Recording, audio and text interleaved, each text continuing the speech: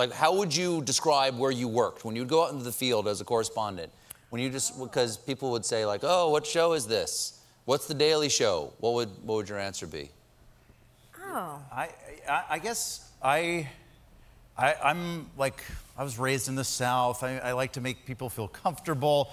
I'm a genial sort. Yeah. And so early on, I would sort of introduce myself and you know, explain. I mean, I'd leave out the Daily Show, but I would just explain, we're going to do an interview. It's a news program on cable.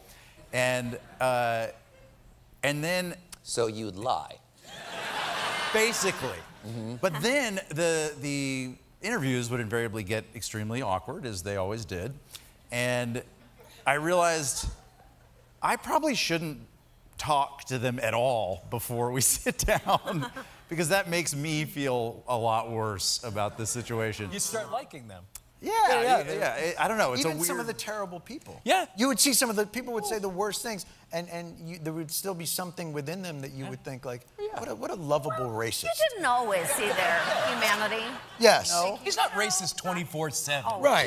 Yeah. A biker bar in Arizona where I... Oh, where they wanted to bring guns into the bars. Yeah, so well, ironically, the owners of the biker bars were against bringing guns into their bars. Not ironically, they were very rational. Right. And so, but I... Ironically rational. Yeah. Right. But I, of course, as a Daily Show correspondent, was taking the very irrational point of view that made them wussies.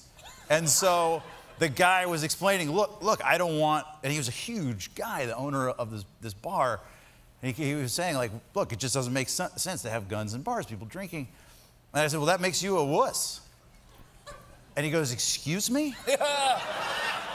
And I said, never mind. We got that already. The interview's done. And we used it. No, I remember. But I didn't die.